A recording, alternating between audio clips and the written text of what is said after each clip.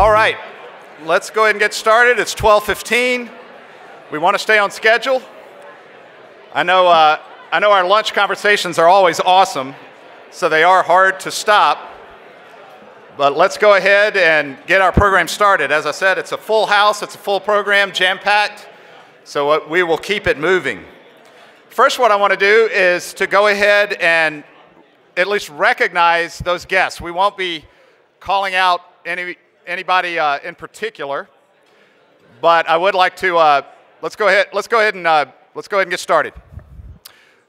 So first, I just want to welcome our guests today. We won't call anyone by name, but if we could just have our guests with us today, let's just stand up and recognize with applause. And if you, as so very happens, when our guests, many of you will recognize somebody from across the room, and now you get a chance after our program to go up and say hello.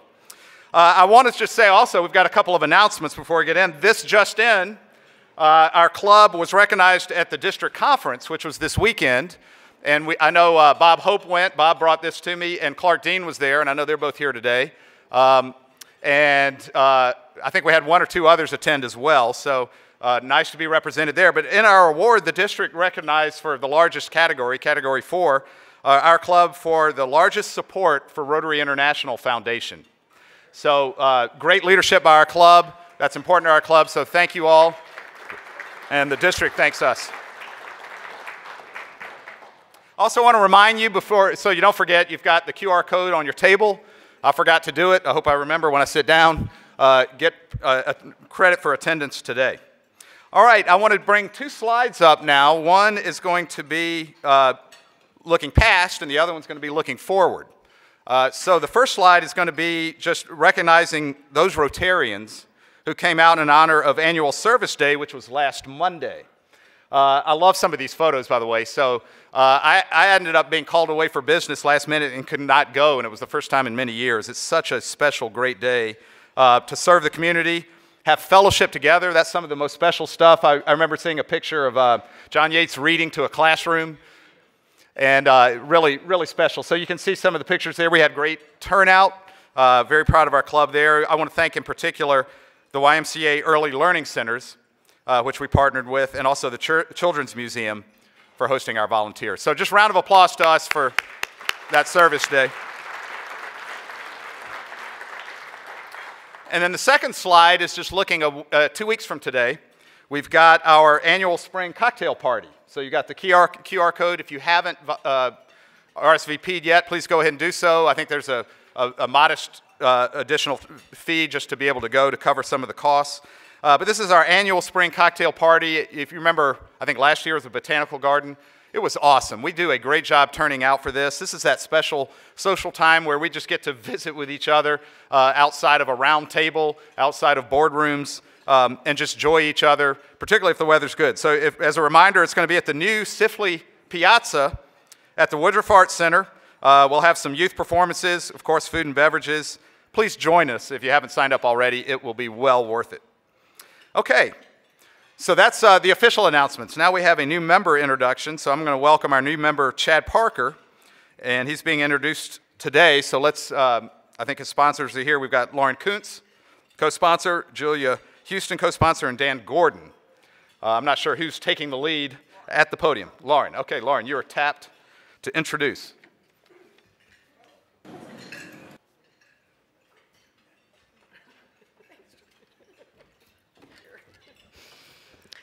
Well, hello, everybody. I'm so excited to introduce Chad. I wasn't aware I was doing it until as we were walking up. So I'm going to be reading from the bio that's up that you can see as well.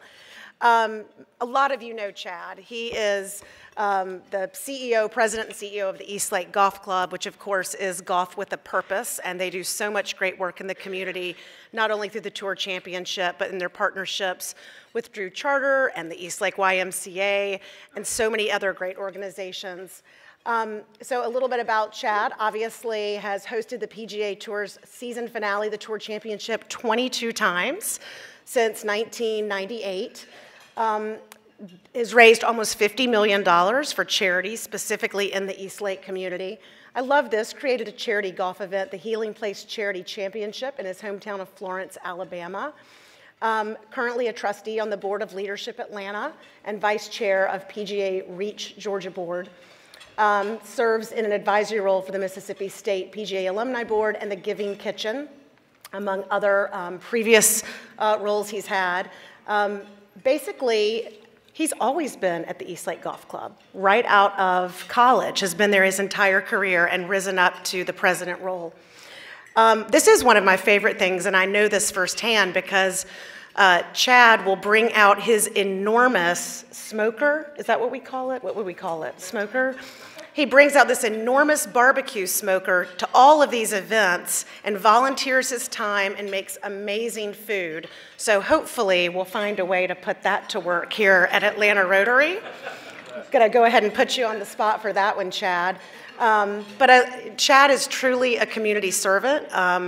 Julia and I both had the pleasure of being in the same Leadership Atlanta class with Chad, and you will not find someone more committed to the community, more willing to roll up their sleeves and come alongside to do the good work. I am so excited to announce that Chad is our newest member of Atlanta Rotary.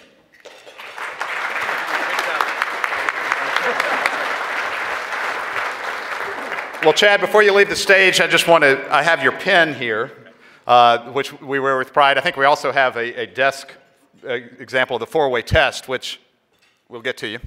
But you join a worldwide organization of 1.4 million members worldwide, 46,000 clubs. Our club is the fourth largest, and we say the most special. So, Chad, welcome.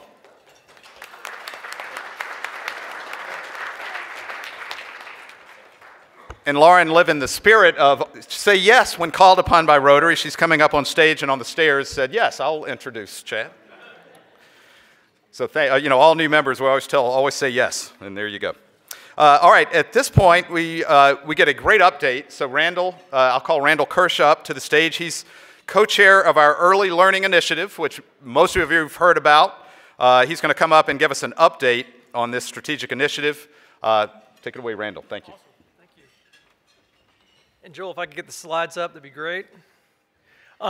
Hey guys, just thank you for listening for like the next 3 or 4 minutes just to give you a quick update on our Early Education Initiative. And I'm up here representing a whole task force of people, includes my co-chair, Sharon Cooper, representatives from GEARS and the Rollins Center for Language and Literacy, our nonprofit partners. And Lauren, I was going to ask her to come up and actually give this update, but she has already had an extemporaneous speaking opportunity today, so we won't make her do that.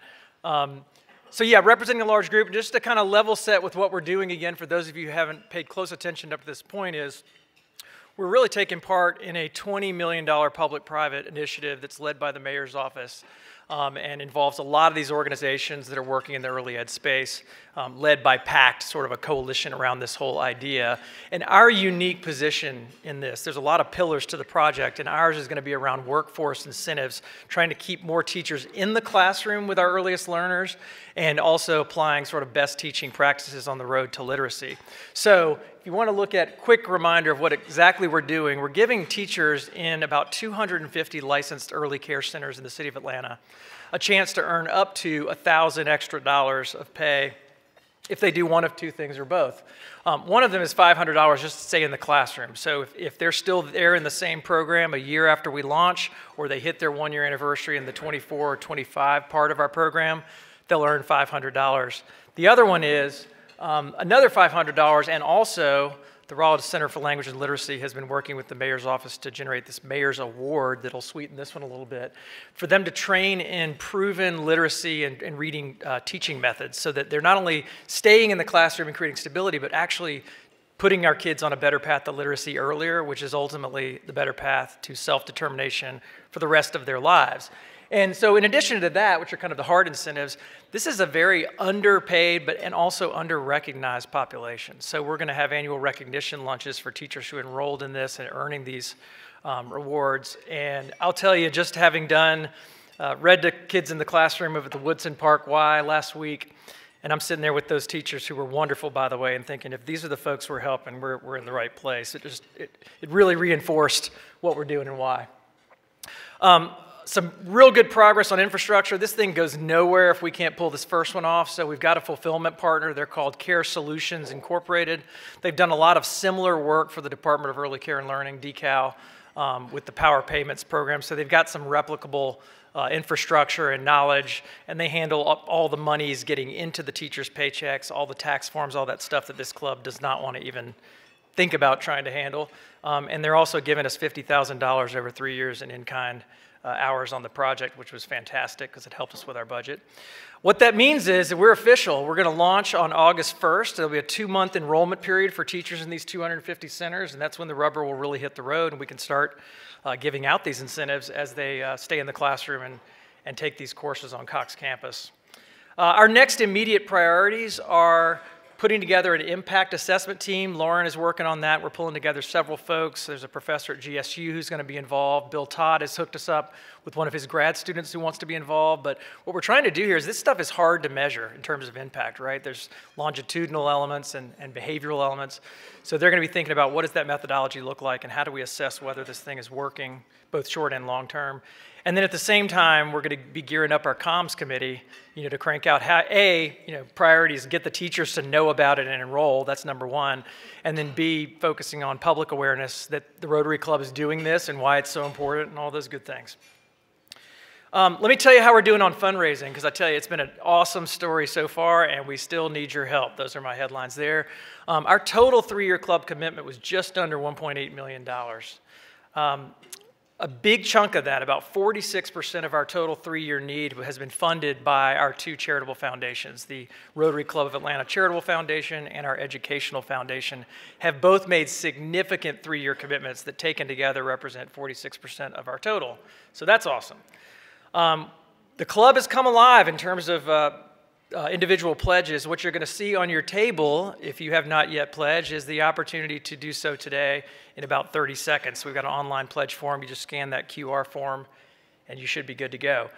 What we've got is folks in this room and elsewhere have pledged $150,000 in terms of 3-year commitments, so about $450,000 total there, and then we've gotten over $60,000 in one-time commitments. Now, if you've really been paying attention to these updates, you know that Stephanie Blank and Tommy Holder came together and said, if the club can raise $200,000 this year, we'll kick in another $100,000. So if you're doing the math, we're over $200,000 in current year commitments, which means we have triggered that. We've got total club commitments up to this point of over $600,000, putting us at 80%. Yeah, big time. 80% of our target for 3 years. That is an awesome start. If you've ever done fundraising, however, you know that the hardest dollars to raise are the last dollars you raise. So guys, that last 20% is a long last mile, which is where you guys come in. So please, please, please, if you have not pledged, join your many, many fellow Rotary members who have and be part of this. We need you. We can't do it without you. And that's our update. So just thank you so much for your time and attention.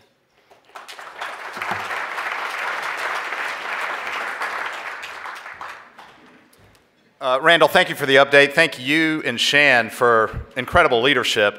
In new member orientation this morning, we talked about how our club looks for those special projects that pass the But for Rotary test, where if we weren't involved, it might not happen. And this is creating a new momentum, a new initiative that aligns with the mayor's office, that aligns with much of the work that many major charities in Atlanta and foundations are working on, but it's bringing something new. So it's a great update, and it's so exciting to see 80% of the way there, but we're not there yet, right, as you say. So we've still got some work to do. All right, before our main speaker comes to us, I do want to bring someone special to the stage. Her name is Adirayo Ajalere. She is our Georgia Rotary student, and while she comes up to the stage, I'll say, she joined us last August. She's from Nigeria. I believe this is your first time in the U.S., right? Great. So she completes her freshman year this week, and I think you're going to be a biology and pre-med major.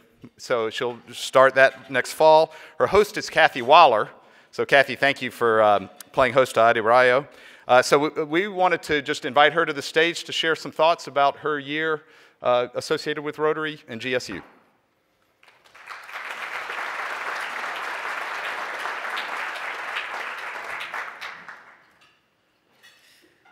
Hello, everyone. It was only 8 months ago that I was on this stage introducing myself as your GRSP student, and today I'm here to say goodbye as your GRSP student. So before I do that, I'm going to share with you a glimpse of what my year has looked like with Rotary. So these are my first impressions and things I found different. First of all, leaving your card in a tab, I think, is the highest display of trust I have ever seen anywhere. Letting someone else take your card away from you to pay for your meal is dangerous, I think. Also, ice in everything. Every drink has at least 60% ice. I have to actively ask restaurants to give me less ice, and even then it's still not less enough. Also, having cheese as a snack. I've gone to people's homes and they've asked me, would you like a snack? And I've said yes, and they give me like a platter of cheese just to eat cheese.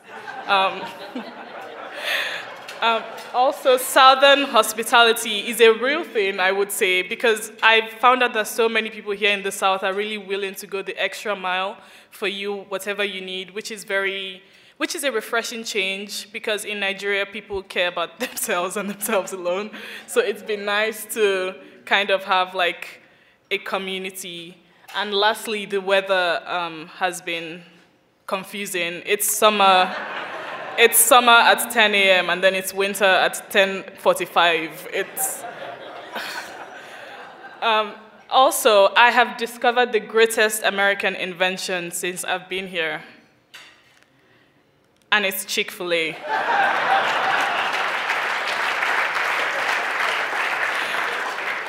I personally, and other GRSP students have said this as well, that they think Chick-fil-A is God's gift to mankind. And it's a shame that we don't have it everywhere. We should have this everywhere. You know, you just wake up and Chick-fil-A at your doorstep. My year at GSU, no, I wasn't supposed to take this picture in the chemistry lab, but here we are. It's been amazing. I mean, coming from a city in Nigeria with 500,000 people, I thought I was a city girl. And I came here to Atlanta, and I realized I was indeed not a city girl, because this is the real city. And it's been amazing being in Atlanta and being close to all these major spots, you know, World of Coke, the aquarium. And Georgia State has been such an amazing international community for me, and I've made so many friends from similar places, from different places. And it's been nice to get like an education and a college experience all in one. And I've basically found my family at Georgia State University. Now onto the Georgia Rotary Student Program. For the guests, this is a program where an international student is sponsored by a Rotary Club. And currently we have 40 plus students from over 20 countries. So I've made so many friends, and it's unbelievable how many things I know about so many different places now. So just some of the things GRSP has given me this year. Friends from all over the world. Right now I just have to pay for a plane ticket to almost any continent, and I'll have free accommodation, free food. And it's amazing how much you can learn from other people from other places just being in one location. And it's been great having these friends, and I'm sure I'll have them for life, and I've made so many strong bonds. And it's just been so nice and amazing not being alone as an international student here in Georgia. Also, I've gotten a tour of Georgia through GRSP. I think I've seen more of Georgia than I have seen of Nigeria, which I lived in for 17 years. Some of my favorite places are Cumberland Island, Pelham. You might be wondering, what is in Pelham? It's a Piggly Wiggly. I think Piggly Wigglies are the most southern thing I have ever seen. And it's amazing. It's like this particular one has been there for years, and it's still running, despite the fact that there's only 2,000 people living in Pelham. It's amazing. Also, Savannah. Savannah was a beautiful, beautiful city. And Florida, which I just came back from yesterday for the district conference. So GRSP has really taken me to a lot of places in Georgia and outside of Georgia. And I mean, where else would you get a free tour of everywhere and all these places? It's incredible. Now, these are some highlights of my year here. First of all, UGA, go Dogs. No one tell Brian Blake I said that. Go Panthers. Also, World of Coke and the Georgia Aquarium, courtesy of Kathy. She sponsored my friends and I to the World of Coke and the aquarium, and the picture in the rings we took, and then we got down, and there was a sign that said, "Please do not step in the rings." So, too late. The holidays I spent with some Rotary members. I spent Thanksgiving with Kathy. I don't have any pictures here because I was too busy stuffing my face. Christmas also with Kathy. New Year with a friend's host family, and Easter with another friend's host family. So Rotarians have really opened their homes to me and taken me in during these holidays, and I really couldn't ask for more. Day of the Dead, I think, was one of the weirdest, in a good way, things that I have ever been to. It was incredible, just everyone dressed like a dead person. It was amazing. And Waffle House was, I went to Waffle House at 2 a.m. on a random Sunday, and it was, as you can see, I had the best time of my life. This was... How has GRSP made me better? First of all, it has made me more adaptable because I've been in so many different social situations, group projects. I mean, the very first day of GRSP, I had to make like a group presentation with 10 people I had never met before, and we had an hour. So it's really made me adaptable to certain situations. It's made me more appreciative because this is not an opportunity so many people get, and it's just been incredible to be able to give back in little ways that I can through service projects, and it's been amazing. Knowledge of other cultures. I mean, how much better can you get learning other people's cultures directly from those people instead of reading it on the internet? And also taking pictures. I never used to take any pictures, but being in GRSP, you're just sitting down and a random camera is in your face, so you have to learn how to take pictures. So it's been an amazing year, an incredible time, and I will be continuing my bachelor's at GSU, so I hope to keep in contact with most all of you. It's been an unforgettable year. I have made friends for life. I have had opportunities I could never have dreamt of. And I will forever remember this year in my heart. Right now, it is the best year I've ever had in my life. So thank you for opening your homes and your hearts to me. Thank you so much for everything.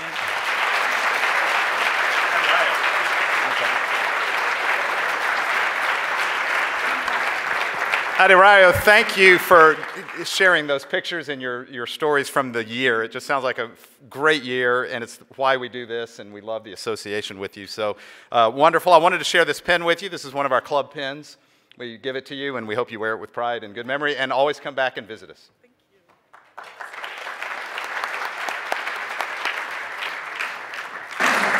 you. Okay.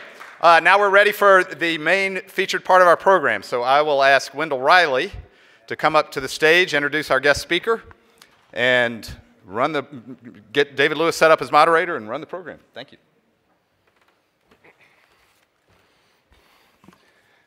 Thank you, Cannon.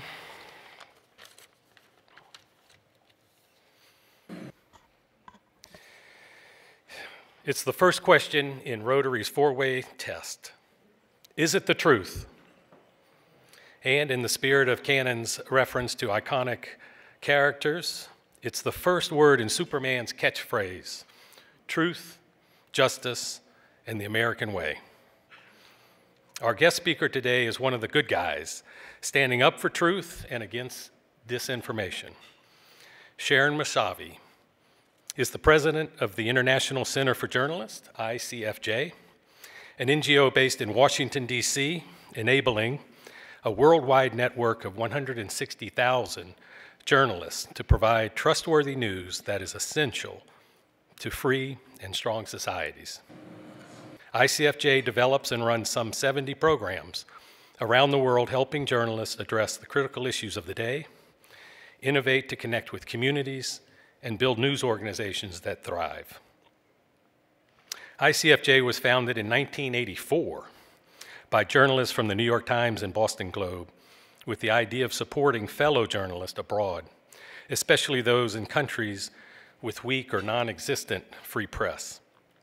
They believed that the role of journalism is to expose, investigate, and articulate issues of concern to average citizens, and endeavored to spread these ideals across the globe. The world looks different today, But the central role of a free press in functional democracies remain the same. While Sharon is only in her second year as president of ICFJ, she's been with the organization for over 15 years, leading new project development, innovation, and impact. She has designed programs to support newsroom transformation, create investigative networks, and mentor emerging media leaders. She also spearheaded the creation of ICFJ's research arm. Prior to ICFJ, Sharon worked as communications manager with the Knight Foundation, and for more than a decade before that, she was based in New Delhi, Jerusalem, and Tokyo, reporting from countries across Asia and the Middle East for Bloomberg, Business Week, and the New Republic, among others. The villains of disinformation around the world today have met their match. At this time, I would like to invite Sharon up to the stage with our own superhero needing no introduction, David Lewis, who will serve as moderator. Please give our distinguished panelists a warm Rotary welcome.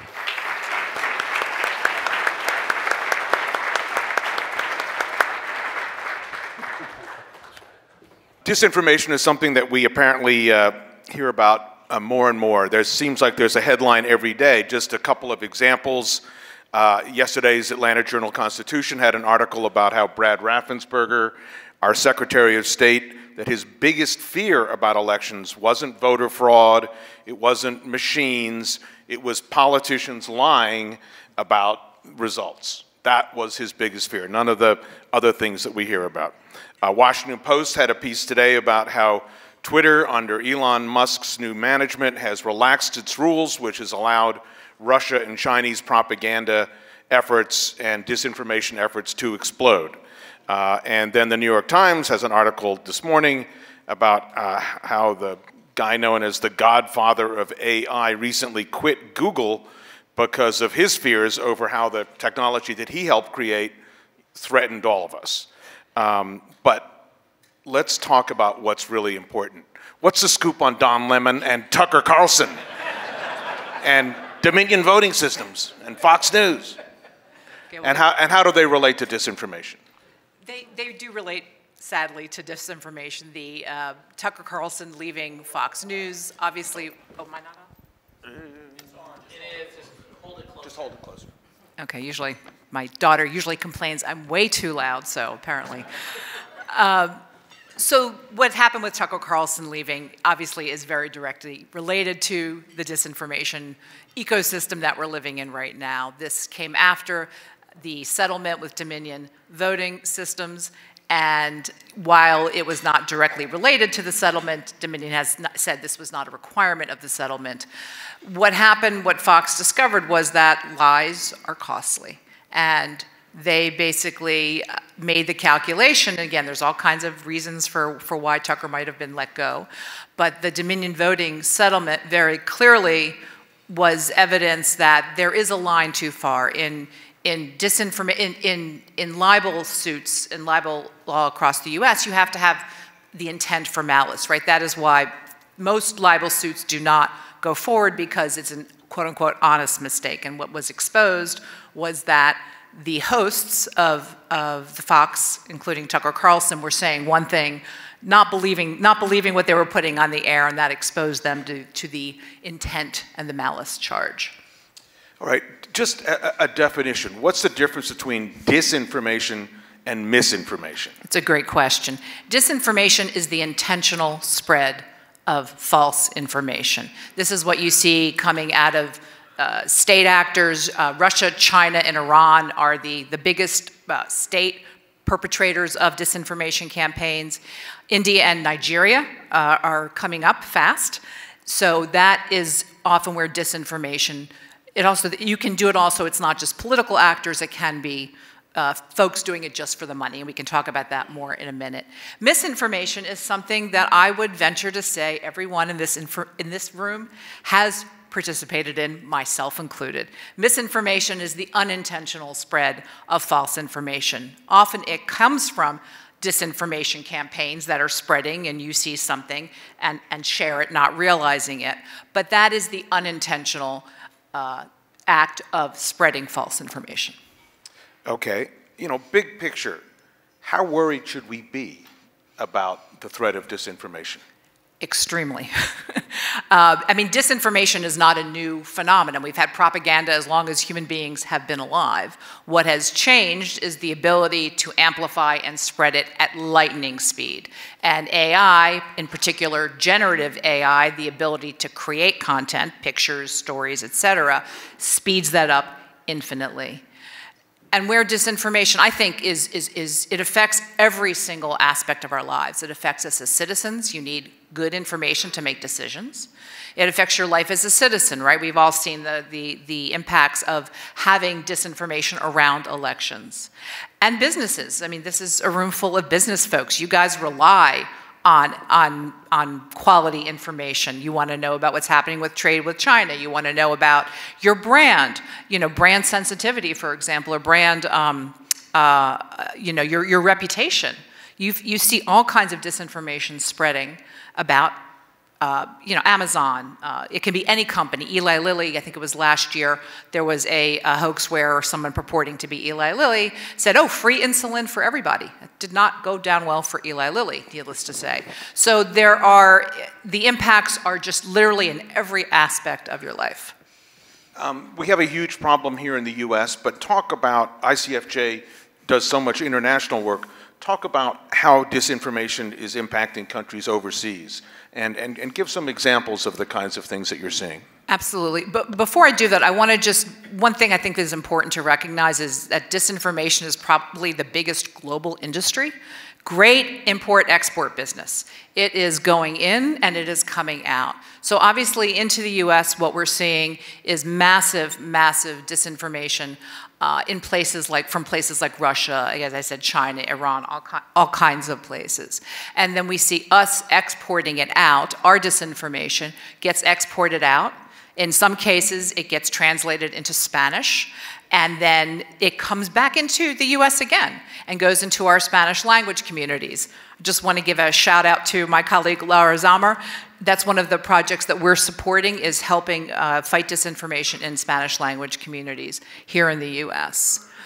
To your point about what we're seeing elsewhere, is what happens often is, and a New York Times reporter gave this analogy, so I will give credit where credit is due. She said that often what you're seeing with disinformation campaigns is it's the equivalent of working in sort of less developed countries without, that don't operate in English, because things not in English go under the radar. The social media organizations do a much less thorough, you can argue if they're doing a thorough job in English, obviously, but they really are, it really does get ignored. And so a lot of things are tested in countries. Around elections, India is a great example where things are tested. Again, all parts of Latin America, we're seeing narratives start. And what happens is, as the New York Times reporter said, it's the equivalent of sort of like a car thief, you know, trying out, you know, strategies to steal a car in a low policed neighborhood. And then, once they get really good at it, they bring it to Beverly Hills. And the developed world is, in this metaphor, Beverly Hills. And so there are no borders. There is not, oh, it's happening in this country, it's not happening here. There is a playbook, and it gets played out in literally every country in the world. It feels like politicians, bloggers, pundits never pay a price for lying, for spreading disinformation. How do you make them pay a price? Fox just paid a rather large, multi-billion price, and I think a lot of people are wondering if that might be a watershed moment. Is there a price with an actual dollar number attached to it? Is there a price to be paid? That is a challenge. I think what news organizations are trying to do, there's a real sense in the journalism community that we need to build trust and transparency to serve our audiences, but that also we're making the bet that, hey, that's how you make money. People will actually want to pay for trusted information. And so if you can build those lines of trust, how do you sort of make that a business itself? But to your point, yes, this is the problem. You can actually make a buck being dishonest, and there are active people aside from political actors. You have troll farms who don't care about politics, but they can make money doing it. There was, if you all remember the Canadian trucker protest, there were troll farms basically setting up false GoFundMe campaigns to raise money for the truckers. It did not go to the truckers. So there are incentives built into our systems to make money. But again, we need to counter it with efforts to build trust and transparency. You know, your average parent out there, I mean, my kids are all out of the home and on their own now, but for someone with young kids, I mean, I think it must be terrifying to think of the kind of information that their kids, like all of us, are being exposed to. Is there a role for education about information that needs to happen or is happening?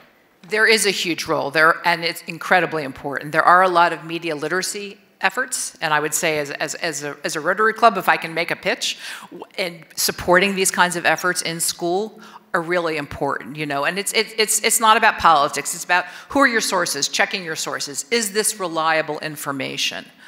But I would also argue as media literacy is not enough for our kids, we all need it too. And how do you inject it into community efforts to make communities more media literate? Journalists are trying to do it. There are a lot of efforts to build better connection and connective tissue between local news outlets and communities, which I think is incredibly important to building that literacy. The other thing I want to add to that is my fear, less than people believing the wrong thing and our kids being exposed to the wrong information, is that we are developing a generation of people who don't believe anything. And that is a lot of what disinformation narratives, especially political ones, try to do. The Russians are stupendous at it. They don't care necessarily what you believe. They'll throw at 8, 10 different narratives on the same thing so that you throw up your hands and say, well, I'm not going to believe anything. I don't know what to believe. And I think when you look at the younger generation, I got an 18-year-old myself who knows damn well to check her sources, but still, you know, we are raising a generation of people, of kids who don't believe in anything. And I think that is more dangerous than anything. Talk more about AI specifically and the kinds of ways it's being used to generate disinformation.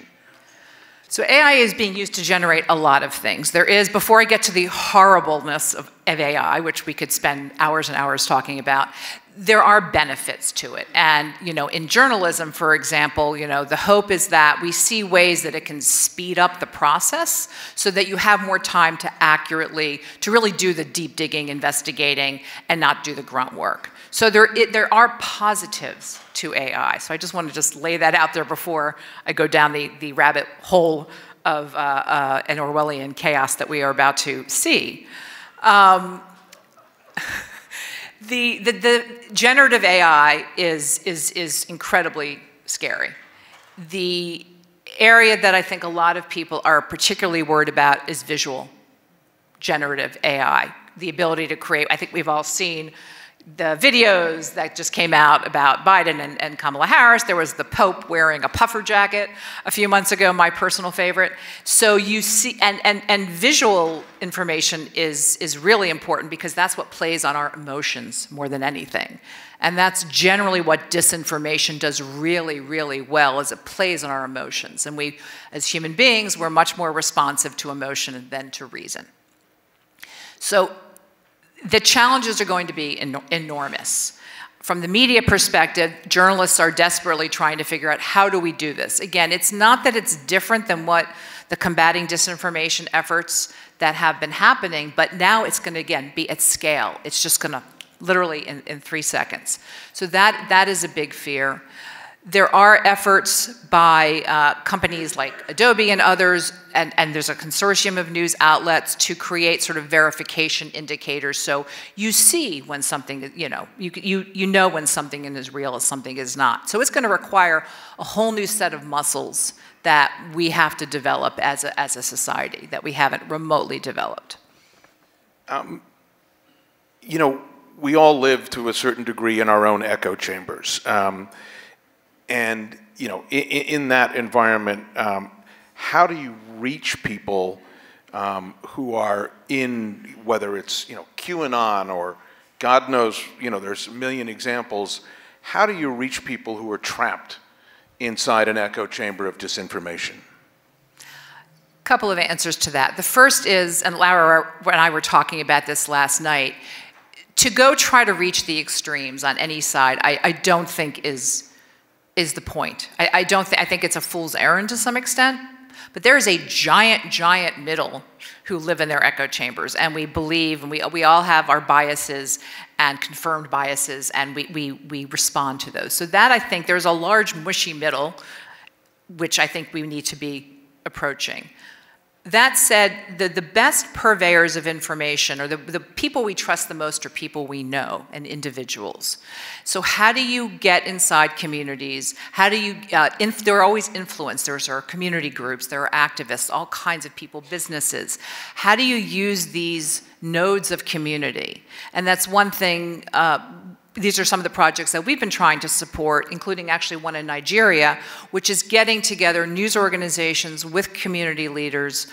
It's with a lawyer, with a doctor, with all kinds of folks, and then using them as sort of nodes. And then veterans, for example, is another group we've been working with. And how do you then work with them on media literacy, in effect, and then have them sort of share out? Again, it's not specific information, it's behaviors. We're trying to change behaviors.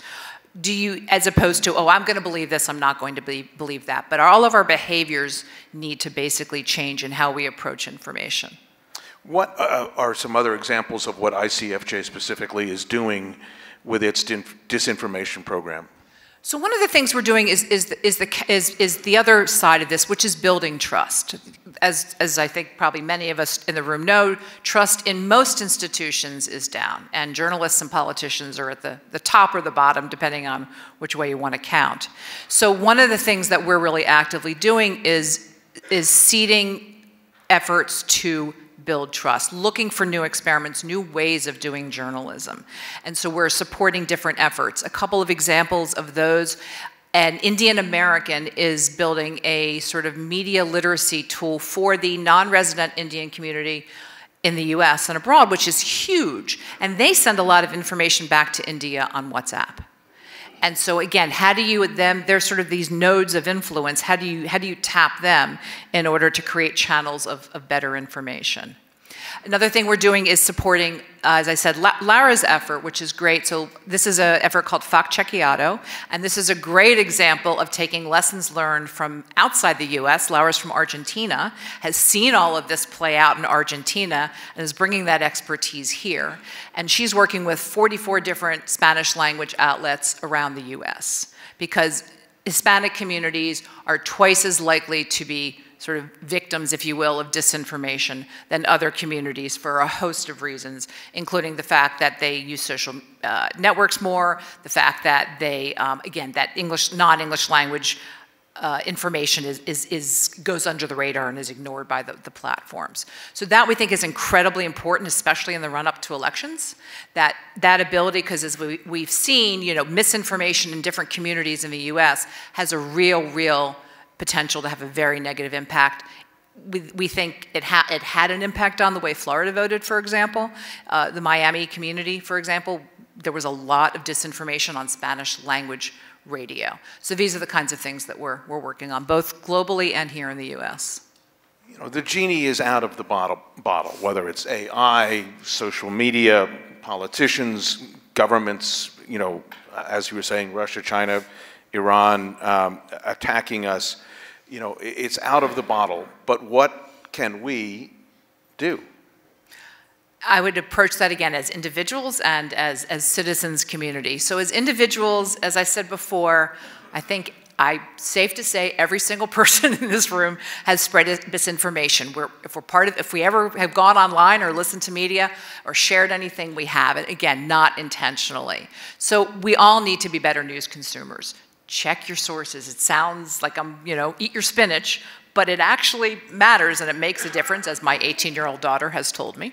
So she has stopped her, you have two sources. So look at what you're doing. Don't share things that you actually haven't read, I think is another thing. And again, I think many of us are guilty of that. the Rotary Club and as an organization committed to service and committed to community, I think, again, this needs to be an issue that is addressed in a nonpartisan way. We all are suffering from disinformation. Again, our ability to be businesses, to be citizens, to raise our children. And so looking for ways to support media literacy efforts, to support media, to support local media in particular, which is the most trusted form of news for most people. So I think we need to approach this both as what is the civic engagement piece, and then what is our individual responsibility. I think we should open up to questions. Folks, let's answer the questions you want to have answered. Stephanie.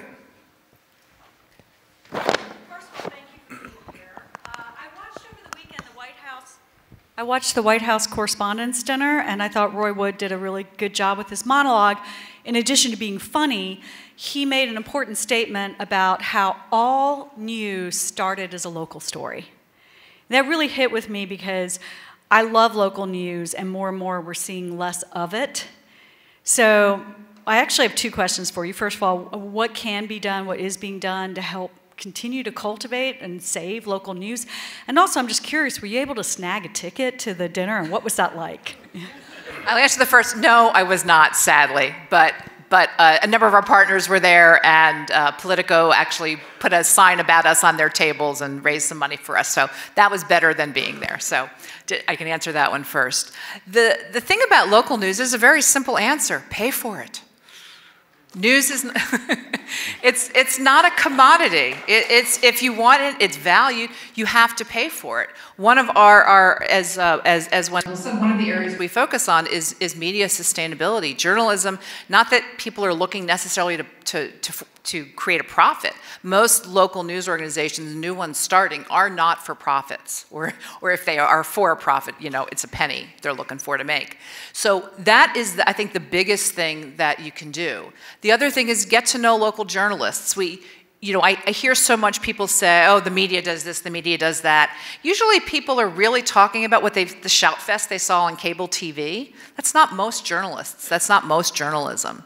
And so opportunities for journalists to speak to the community, to engage in community activities, I do think is incredibly important because, like many, we've become demonized, right? And that, when you dehumanize and demonize, it's not real, they're not real people, they're not really doing their best. And most journalists are really, really doing their best. Other questions? I had one which we can use if there are any others. So, well, first of all, thank you very much for your thoughts there. So, it boils down to value systems in a way, right? So if you want to use disinformation as a weapon, but at the core, if you can say someone's values are first, community and debate is even more important than that, they can self-correct, right? But those that truly aren't going to have those values, and I think you touched on it a little bit earlier, but how do you reconcile those two things, and how do you really attack that one where that's their value, is disinformation? It's hard. As I said before, people who are so far gone, they're not intellectually honest, so you can't have an intellectually honest debate of differing ideas. And you don't want to get into a position, I do think this is where the social media companies have honestly struggled. I mean, in some ways it's simply a business motive, but in other ways it is they don't want to shut down free speech. And that line between disinformation and free speech, right, is really, really, really hard sometimes. But I think, to your point, you can have that debate. I mean, you want to be able to debate somebody on the merits. And shutting it down doesn't always work. But this is, again, what journalists try to do. What we're trying to do is promote a healthy information ecosystem. So if you want to combat disinformation, you have to have the good stuff out there to battle against it. So to your point about, what can we do to support local news? If you don't have quality information, reliable information, then disinformation will, be the loudest voice in the room. So you really have to say, okay, we have to basically combat it, not by necessarily going after it directly, which is also important, but also, responding to it with really quality information on the other side. Well, great point. I know you touched on that. I mean, the quality of the institutions at the end of the day can fill that otherwise void or vacuum that disinformation fills. Any other questions here? We'll do right here, and then we come back over here. So go ahead, David. I was just going to say that the biggest problem that you face, that we all face as journalists, everyone's looking for, they want to see the facts, we want to see the facts interpreted the way they want to see their facts interpreted. So the whole idea of the fact of what is right-wing news versus left-wing news, you just want news that's accurate. In England, you have a dozen newspapers stretching the entire spectrum of news, and people then gravitate to the news they have. So I think the problem is I think people have lost faith in other countries, have lost faith in the media, because oftentimes the media isn't necessarily an independent media. Oftentimes they're a state-run media. So journalism gets kind of lumped into a lot of different buckets. Some are propagandists and some are independent. How do you kind of divvy up the world so that there's a better understanding of what an independent free press is? It's a great question, and you're right, it is a huge problem. But again, the internet sort of exacerbated, right? Your brand gets lost. You don't know who you're reading, what you're watching necessarily. I think that this is why I personally think, and why my organization is supporting a lot of it, efforts to create more transparency around the news process, I think are vital, absolutely vital. People don't understand what goes into making the journalistic sausage, if you will. One of the projects that we've supported is with Vox Media, for example, and they're building what's called a transparency layer. So you know more about the reporter. You know why they reported the story, how they reported the story, because even just deciding what to report, nobody really understands. And I think those kinds of things are really, really vital. I remember when I was a working reporter, invariably you get the question, what was it really like? And if you have to ask that question, then you did a lousy job telling your story. So I do think that that building of trust and transparency needs to be front and center in the journalistic process. I know I saw Billy's hand, and I think I saw one other too. So Billy, and then maybe Dennis, did you have your hand up? Okay. I think of our organization, and it's our own individual employees' responsibility to protect corporate assets from phishing scams or bad actors or whatever it is. And you mentioned also, and when we're told that, we're told of the cost of cybersecurity, for example. And you mentioned the cost of local journalism is valuable and we should pay for it. Do you, or has your organization quantified or put a cost on disinformation and thought about how to raise the cost that it impacts us and our community in a figure sort of way? That's interesting. My next project, clearly, not a dollar figure, but there are very specific costs. It's a really interesting question. I will have to think about that. But where there is a very documented cost is in civic engagement. When you don't have local news, when local news goes away, you have fewer people voting. You have fewer people showing up at your local council meeting. You have less civic engagement. That's been well documented. And I think that ultimately has a fundamental cost in our societies. There is a gender cost. Women journalists in particular are harassed online at volumes that are just extraordinary. Much more than men. And so what you're finding a lot is women moving out of the space. So you have, we want more diversity in media, we want to represent our groups, but if groups feel like this is a dangerous place to be, you're going to see sort of moving out from space. I mean, all of these things ultimately will have a financial cost. I mean, Eli Lilly's stock price went down, right? That's a financial cost. So it's hard to, I think it's hard to come up with a single number because, again, this is just in so many facets of our life that we don't even fully see it and realize it. But I think if you looked at any aspect of your business or your life, you can find a specific cost. Dennis? How do you see disinformation playing out in the 2024 elections? My crystal ball. So it's already being called the AI election. If previous elections were the Facebook election, you are going to see it playing out writ large. The difference, I think, will be slightly is that people are more aware. All kinds of research and studies, when you ask if people, if it's a big, disinformation is a big issue, it's like 75, 80%. I mean, Americans don't agree on anything. And so that's a pretty big number. So I think the disinformation is going to come from every side, domestically, internationally. So I think, I mean, my concern is that people stay home, is that people, again, what you end up with is this skepticism, is like, I don't know what to believe, I don't know who to vote for, I'm just not going to stay home. So I think keeping it in the limelight is incredibly important. Again, I think that's another role for journalists, is the more attention that disinformation gets and the more that we are teaching people to think about it, but not just to throw up their hands and say forget it, but how can we make people say, hey, think about X, Y, and Z. So I think it's going to be like nothing else. Again, the generative AI is going to change this, I think, like no election. We've already seen it starting. Zach. Excuse me. Tell me how you think that the topic of transgenderism is either truth or disinformation or misinformation, and how it's being portrayed in the American press. Easy one, thank you. Well, first of all, I think there is no such thing as the American press. It's not a monolith, as we've seen. There are people coming at it from all walks of life, and we increasingly do have polarized media the same way our communities and our people are polarized. I think we as a country have an inability to have informed debate about any issue at this point. We are incredibly polarized. So being able to report in a way that makes everyone happy has become absolutely impossible. And I think a lot of news organizations are struggling with that. The New York Times, if you may or may not know, has had issues from, they were attacked for their coverage of transgender issues. I've actually been listening to a podcast about J.K. Rowling, which has been interesting. So it's a minefield. I mean, this is the problem where we're in now. It is a minefield. There's no right way, there's no wrong way. And our ability, you can throw up immigration, abortion, I mean, every hot button issue, it's the one that's getting the most attention right now.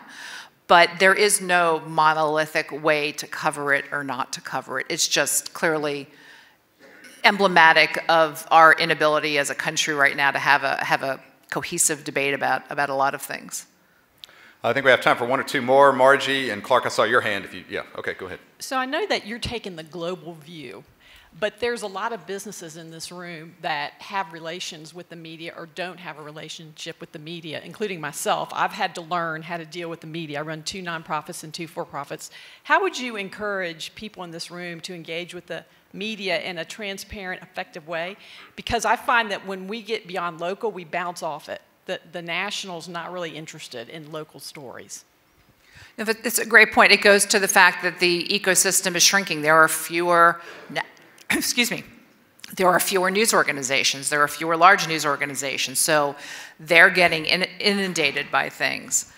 I do think the local is important. I mean, I wouldn't underestimate that. A lot of national reporters as well are looking, they're looking at local media to communicate stories. There are a lot of, I would look also for folks that are working in networks. I mean, NPR is a great example. You have a local NPR station here, and most NPR stations are also connecting with NPR headquarters and national news. So I would look for those sort of avenues where your local news organization, again, outreach to them, but what networks do they have that you can tap into? And so there was a great article I thought it was really interesting. I think Tom Johnson actually posted it on Facebook, is how I came about it. But it was about the death of the newsroom.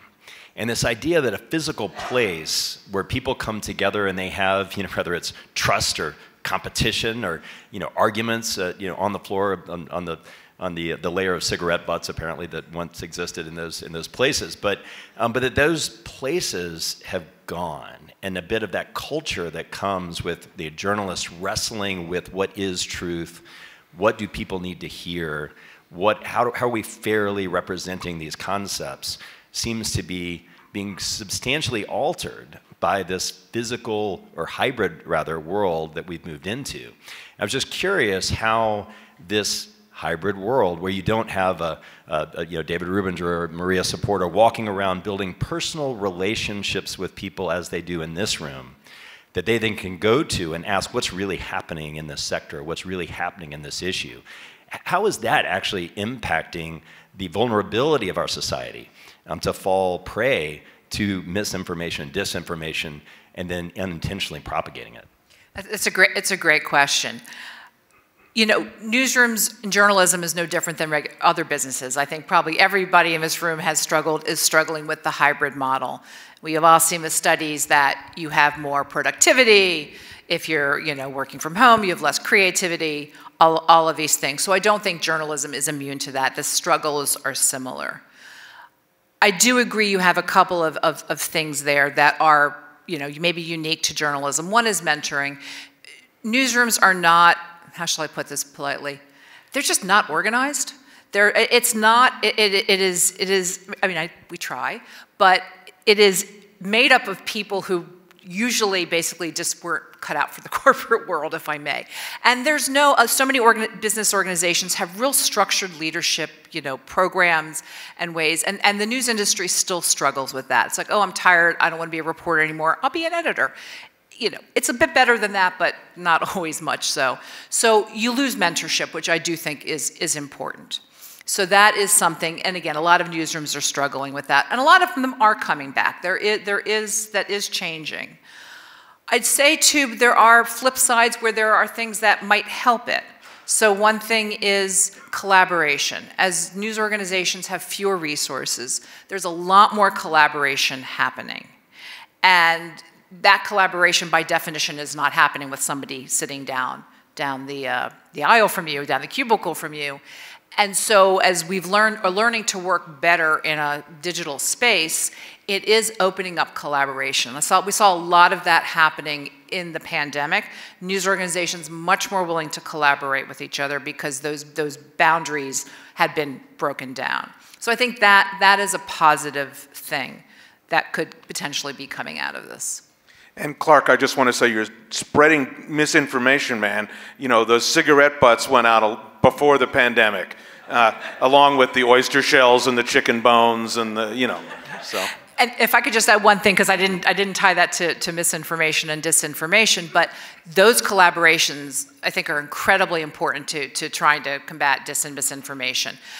It does take a village, and it's not just collaboration with other journalists, but with researchers, with civic organizations, having that ability because everybody's part of this whole information ecosystem. So again, as we are developed the muscles to sort of work with people who are not sitting across from us, I think that's healthy in terms of combating disinformation. Well, Sharon, you have brought wisdom to what is one of the defining issues of our time, disinformation, and you've shown that it's complex, but you've given us a path and some ways to think about it. So Sharon, you and the ICJ are just doing an incredible work there. Let's have a round of applause and thank Sharon Moshavi for being with us. Thanks for having me.